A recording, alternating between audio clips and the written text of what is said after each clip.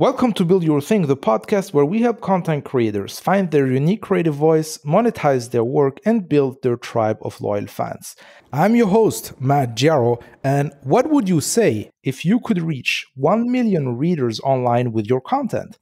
Well, this is exactly what my guest today has achieved. My guest today is Antonello Zanini. He is a freelance software engineer and technical writer, and with his technical content, he has managed to reach more than 1 million people online. And today, he's going to share some of the tactics he used to achieve that. With that being said, Antonello, welcome to the show. Thank you for having me. Yeah, it's a pleasure to have you here. And excuse me, like if I misspelled your name at the beginning. No, so don't worry. So Antonello, like first of all, where are you from? I'm from Italy, northern Italy. So that's also why my name is so like uncommon. Yes, that's great. So the interesting thing is that you've actually reached, as I said in the introduction, 1 million readers on Medium as actually a non-native speaker. So first of all, congrats on that. Thanks. And yeah, would you like us to tell us a little bit more about what you're actually doing? And well, maybe then in the second part, we could dig a little bit deeper into the tactics you've used to actually achieve this huge milestone. Okay, as you said, I'm a freelance software engineer and technical writer. I have been writing technical content online since 2020, and I wrote more than 150 technical articles. Thanks to them, I was able to reach more than 1 million people. So, as you can imagine, I'm pretty happy about that. Yes. That's a great milestone. And I write mainly in English, but sometimes I write technical content also in Italian and Spanish. But let's say that 95% of my content is in English. Awesome. So, what is actually your background? So, like, did you like learn how to like all the technical stuff by yourself, or like what is actually what happened actually before 2020? Just to put things a little bit into perspective.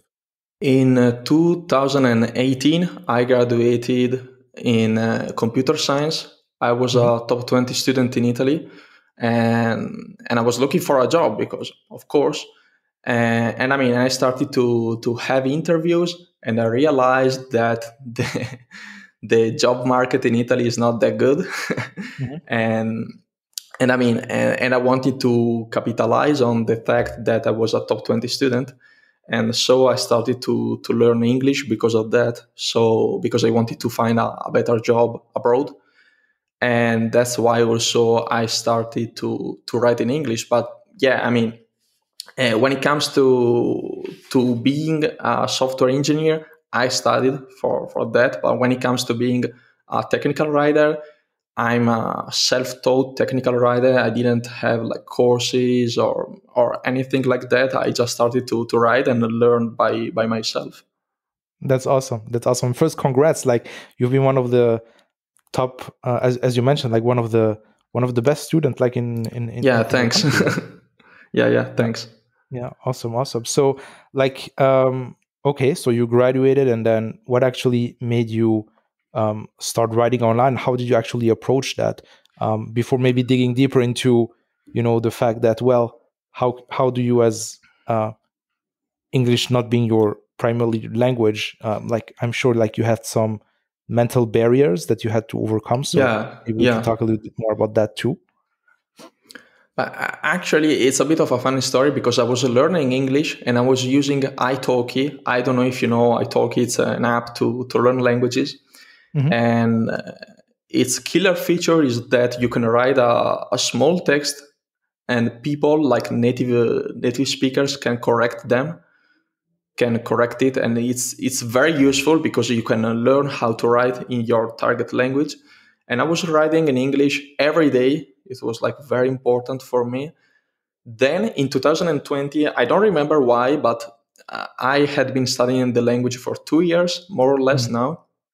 And they decided to shut down the website, and I was using the website version of italki, and they shut down the website.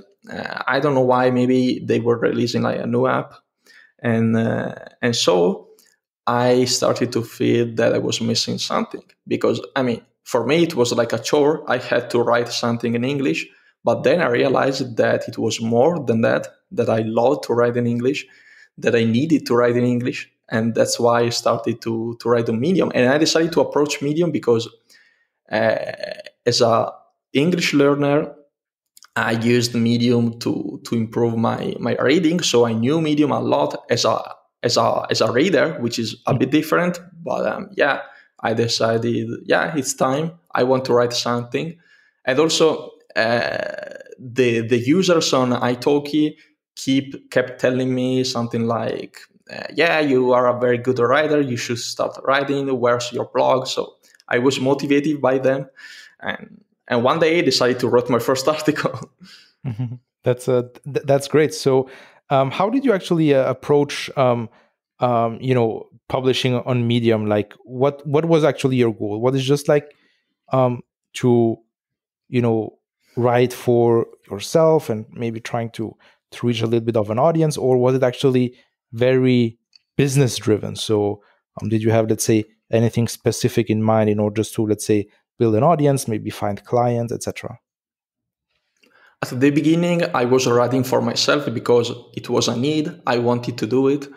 But at some point, I realized that I could build a business out of it, because people started to see my content, to notice my content online.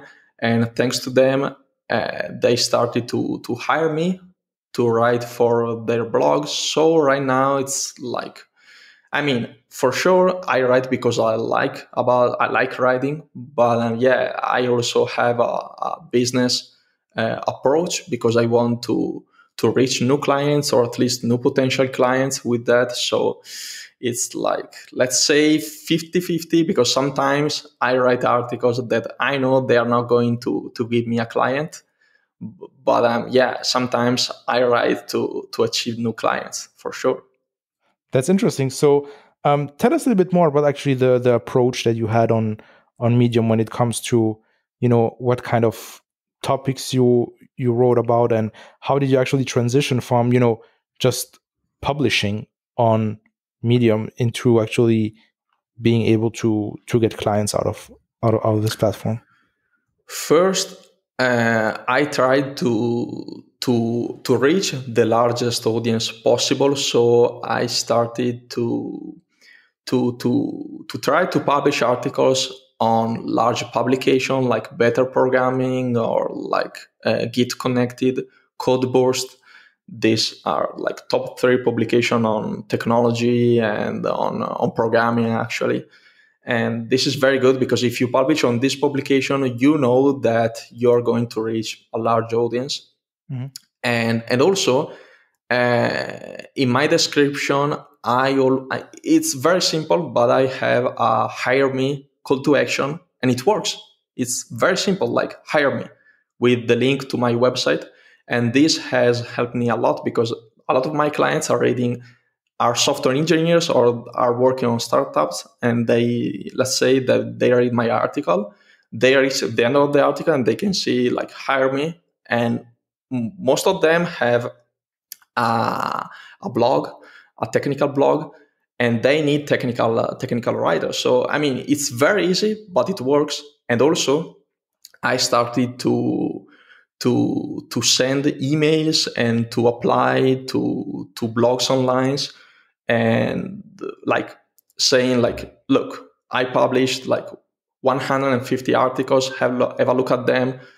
And this is also useful, because when you have such a large content online, it's also easier to get clients, because they know that they can trust you.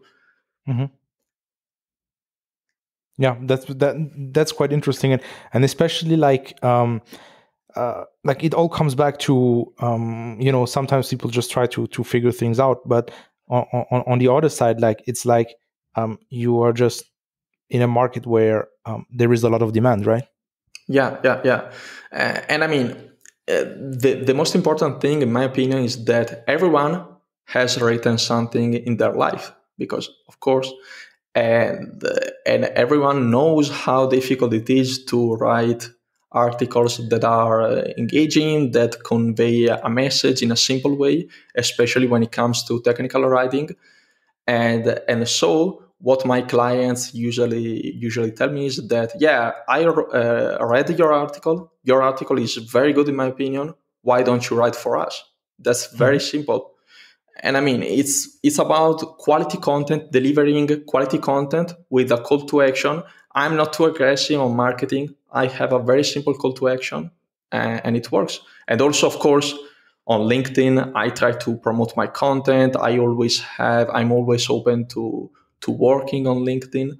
But yeah, I have a very simple approach, and it works.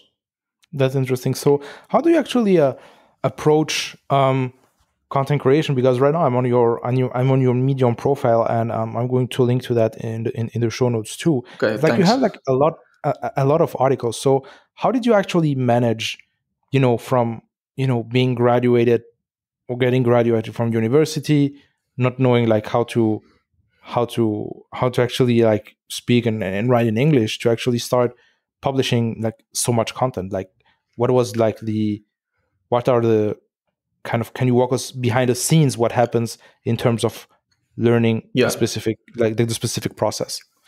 Yeah, at the beginning, I was scared about that. Let's be honest. I was scared about writing in English because I thought that my level wasn't enough, that I wasn't able to do it. So I was very scared about that.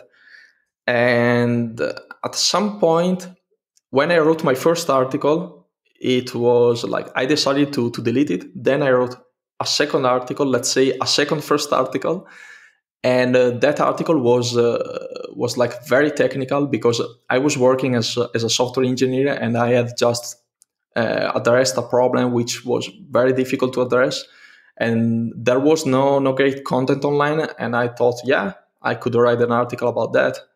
I wrote an article, and it was the guys behind the startup, which was Mhm. the biggest publication on Medium. Now it's started up, but yeah, they noticed my article and they told me like, "Would you like to be a writer for us?" So I mean, I was lucky. Let's be honest, Mhm.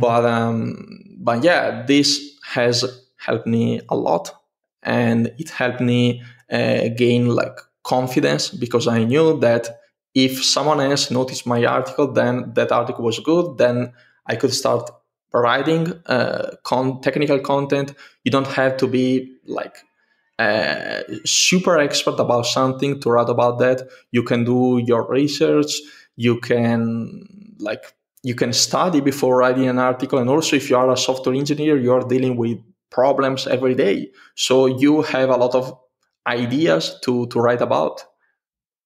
That's interesting because it all goes back to being a practitioner of, let's say, the niche, or the expertise that you teach online as a creator. So like you being in the trenches of actually creating, like in the programming space, obviously, like there isn't actually a day or maybe even an hour where you don't stumble across, let's say, an issue, and then you're just Yeah, yeah. googling it, and you're just like kind of documenting the process, so let's say that the next person who has, let's say, this stupid error, like, or like the error on the screen, like when they google it, they stumble across an interesting resource, and then, well, you just take the conversation from there. Yeah, yeah. And I mean, also, this is very important in my opinion.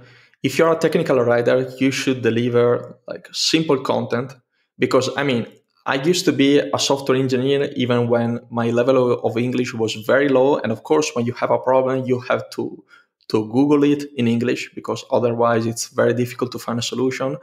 Mhm. And I had read so many articles in my life that were so Mhm. difficult to understand, so long, like complex articles. So when I started writing, I decided to approach it like in a simple way, to write very short sentences, straight to the point, easy to understand, easy to read, and that's also why I was able to reach such a large audience in my opinion. Yeah. And like, how did you actually think about, people who say, well, everything has already been said, or like there is no more place, let's say, for someone who's just starting out? I mean, I was thinking about that too. At the beginning, it was very difficult for me, and I was writing so few articles because I always wanted to deliver new content, fresh content, but it's so difficult if you think about it, especially in the technical world, it's very difficult.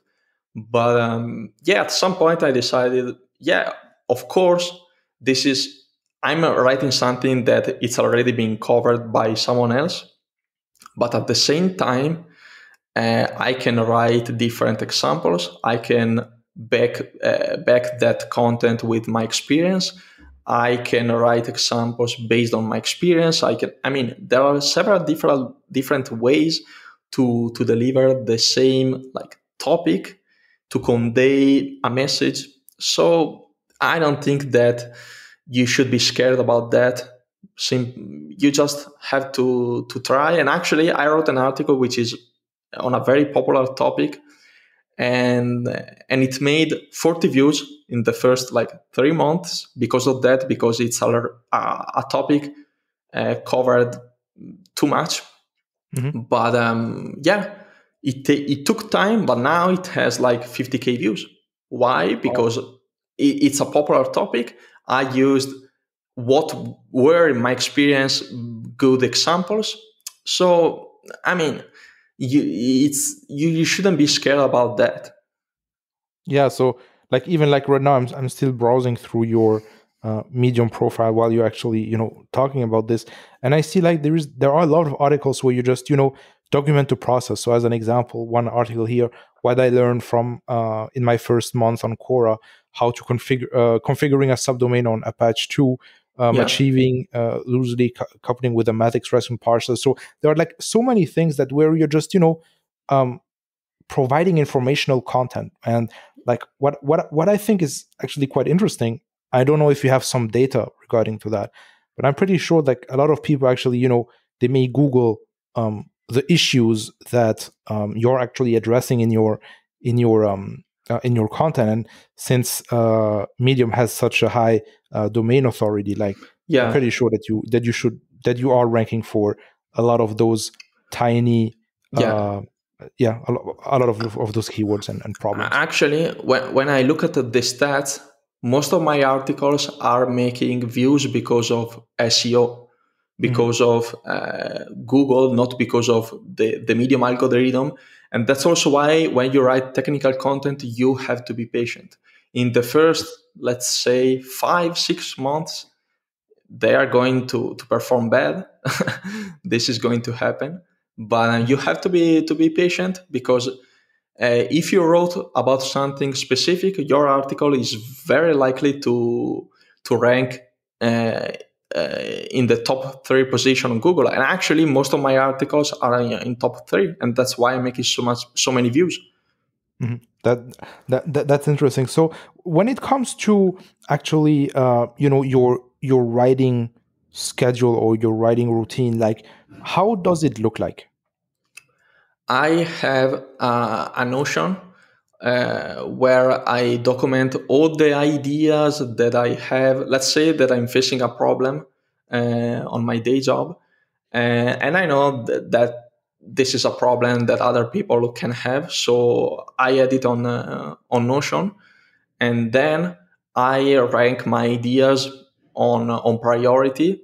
And when I have, let's say, an hour or 2 hours, I start writing articles. It's very easy, actually. It's not complex, but I mean, also sometimes I have to think about the publication, because some publication publish articles from one author, like let's say only 1 or 2 articles a month. So sometimes I have to think about that. But yeah, it's not that difficult. I'm only very well organized with a Notion priority, and then I write articles and I deliver it. Excellent. So could you walk us a little bit more behind the your organization inside Notion, and um, how do you keep track of everything? So I'm pretty sure that you have kind of an idea dump where you're just dumping in, let's Yeah. say, issues that you faced so that you can turn them into articles. But how does the Like, what does the process look like in detail? I'm following a Kanban approach. So I have, let's say that every article starts from an idea and goes to being published. And there's a card for each article, and it starts as an idea. Then it becomes like I wrote uh, an outline, and while writing an outline, a very short outline, I have to make some research, to do some research, and so I add to the card a lot of links, usually like let's say 10 links. Then I go through them, and they become usually 2-3 links that I know that I should follow. For example, they are articles about that or about something similar. Mm-hmm. And then I start to write the article, and then so it goes from idea to outline to writing. And then I'm just like waiting for the publication to publish it. And sometimes I organize myself so that I submit articles, like let's say, because I prefer to publish one article a week. uh, I mean, because publishing, let's say, 5 articles a week, it's not that good in my opinion. I prefer to take my time and to deliver one article a week so that I can handle it, I can promote it. I prefer this way, and that's it. So idea, outline, writing, written, and published. Excellent. And when it comes to right now, like the monetization part, so you mentioned that you have a very simple call to action at the end of your Yeah. articles, which is like hire me, and then you're redirecting them to your website. So how did you actually like? What were the first approach that you got? Like, was it more like creating like writing content for their blogs? Because I see that you have, even like being a content writer for like major players in the field. Yeah. So what like first of all, like what kind of requests did you get? So was it more like, well, I want to hire you as a developer? Was it more like, well, like um I would like you to be a writer on my blog? And then like the second question would be like, how did you decide on what kind of pricing, or like on your pricing model, and like all the financials behind it? Well, at the beginning, most companies decided to try to hire me as a software engineer, Mm-hmm. and but or like as a software engineer and technical writer. But now they usually hire me only as a technical writer, because I try to convey that on my LinkedIn page, on my Medium page. It's like they know all those articles, and they think that I'm a technical writer, which I am, and who I am. And so yeah, at the beginning it was like they simply tried to hire me. Now they hire me as a technical writer. And yeah, when it comes to pricing, at the beginning I had no idea, also because here in Europe the job market is very different. And I mean, I had started working like not that, I mean, I had very very low experience, very little experience. So I had no idea at the beginning, but I was lucky because most the most famous blogs are like, this is what we are going to pay you. You cannot say, well, I want to make this, or it doesn't work that way. So this helped me to had an idea on how much I can actually charge. And now I'm very experienced about that. I usually charge on the article, and not so, like, not on words, not on hours. I usually charge on articles. On each article, like, there's amount of money, but and it depends on the word, but also, yeah, it's like on how long the article should be. So I have very different price range. But yeah, it was difficult at the beginning, very difficult. And it took me, let's say, 1 year to really start to to charge what I think it's an honest price, it's a right price. And how did you find this out? Well, yeah, I mean, this is this is a very good question. Yeah, I mean, also I started to meet new other technical writers online, and I connect with them. I connected with them on LinkedIn. We started to chat. I started to join Discord groups and to talk with people, to read other Medium articles about that. And so I started to realize to do research and and I was able to to understand how much I'm supposed to charge. But I mean, it's very difficult, and also uh, I was lucky because many companies, especially American companies, helped me. Like they told me, like, yeah, other articles, other technical authors are charging, let's say, this, and this had me to understand that. But I mean, it was a very long process because at the beginning I was charging like too low, and then I was able to reach what I think a good level. That's great. And how did you actually still keep a foot in um, the actual coding? Because you still need to like keep yourself like in the trenches, still like practicing, so that you can actually fuel your written content with that. So since um, most people who work with you hire you as a writer, so do you have, let's say, some side projects that you are working on, or how do you actually manage that? Yeah, at the beginning, I was scared about that too, because if you think about it, as a technical writer, you should like have a technical job, or at least you're Mhm. supposed to. And so at the beginning, I was scared about transitioning to software engineering to technical writing. And right now I'm focused, like, yeah, I'm writing a lot, but also I always try to keep at least one, two, three clients that ask me to code, because right now I think it's great, because it's also a way through this I can like think of ideas for new articles.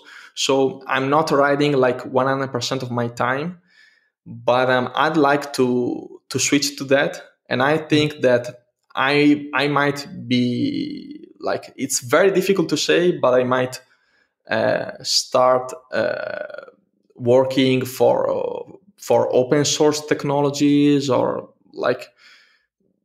maybe reading more. But yeah, I could write for open source technology, and it would be a way to keep myself up to date because of my job. But yeah, I mean, I'm not too scared about that. But yeah, this is a very good question, because you need, my experience at least, if you want to deliver very good technical content, you must know what you are writing about. So you Mhm. should have Yes. a technical job. Yes. So it's not just writing about writing because like Yeah, if you're just writing about writing, like it's quite easy because like you're doing the same thing, but you are writing about something else. So you yeah. still need to kind of practice and still be in the you know um, still be practicing like what you're teaching. Yeah, Yeah. yeah, that's 100% sure. And also, I may be launching like other projects developed by myself in the Mhm. future. Actually, I have a few secret projects, but I mean, I don't have a lot of time to spend on those. Yes. Yes. That's very very interesting. So Antonello, what would you suggest for people who are listening to this and they are like scared maybe to get started or don't know really how to transition from just writing online to actually sell their services? First, you have to have like a basic level of English. I mean, of course, you don't have to be an expert, but you have to be able to write in English. And when I say write in English, I'm talking about simplified English. I don't know if you know that, but it's a language. It's like a subset of English, which is designed for non-native speakers. So you can learn that. It's not that difficult. It took you, of course, some months, but it's when you are able to write in simplified English, you are able to start writing good technical content, and then you can start on Medium. You can start on Medium, as you told before. Medium has a very good domain authority, so you can start on that. And don't be scared. Just write. I mean, most of my friends now are writing because they are trying to follow my path, and I'm helping them. And also, don't be scared to ask more experienced technical writers or writers. They are likely to help you. It's a very wholesome community, in my experience at least. So don't be scared. Simply start writing, and I'm pretty sure that you can achieve great results in a few months. It's not that difficult, actually, especially if you are very consistent. Yes, exactly. So it's all about consistency and really knowing that you want to make it and that you're going to put the efforts into it. That's 100% sure. You have to be consistent. That's the key. You have to be consistent. You have to write at least one article a week, let's say, even more if you can.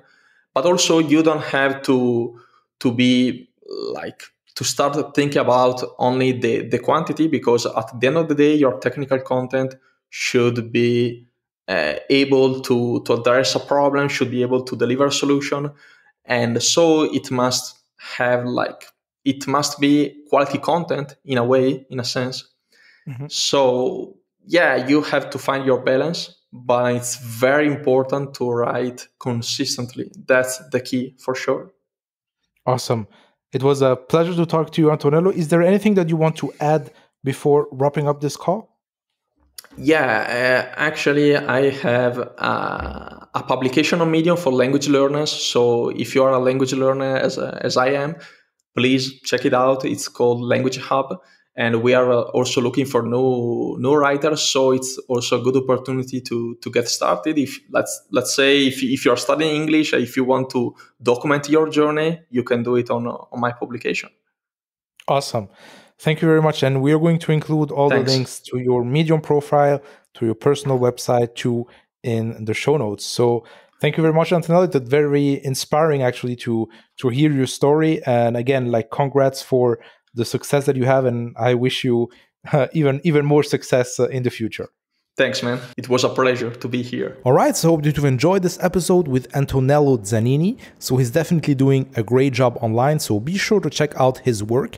And he's also a perfect example of those quote-unquote underground indie creators who are able to achieve great results for themselves and for their families. So if you want to actually build a business as a content creator, then be sure to check out the first link in the description. It will lead you to my email newsletter. So every day I'm sending out a new email to help you achieve your goals. And well, I can't wait to see you on the flip side. Thank you very much for tuning in today, and I see you next week.